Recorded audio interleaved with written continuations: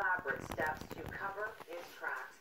The New York Times reports Stephen Paddock used a prepaid cell phone and displayed a high level of sophistication in his planning.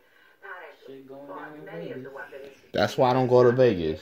Online and spent significant time stockpiling them.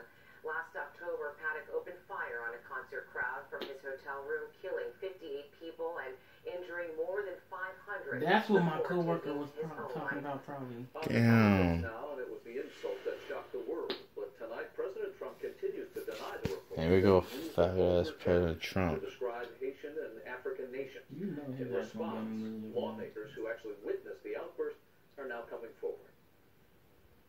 Mr. President, will you give an apology for the statement yesterday? President Trump ignoring reporters' questions on racially charged comments. The last time a shooting happened in a hotel in Vegas, honoring civil rights icon Martin Luther King Jr.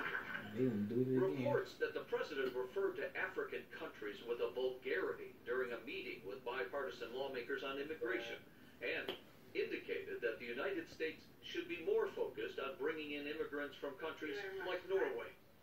Lawmakers in Washington and leaders around the world left stunned.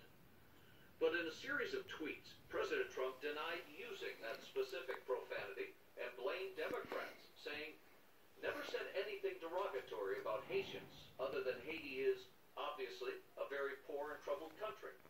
Never said take them out, made up by the Dems. I have a wonderful relationship," he said, "with Haitians."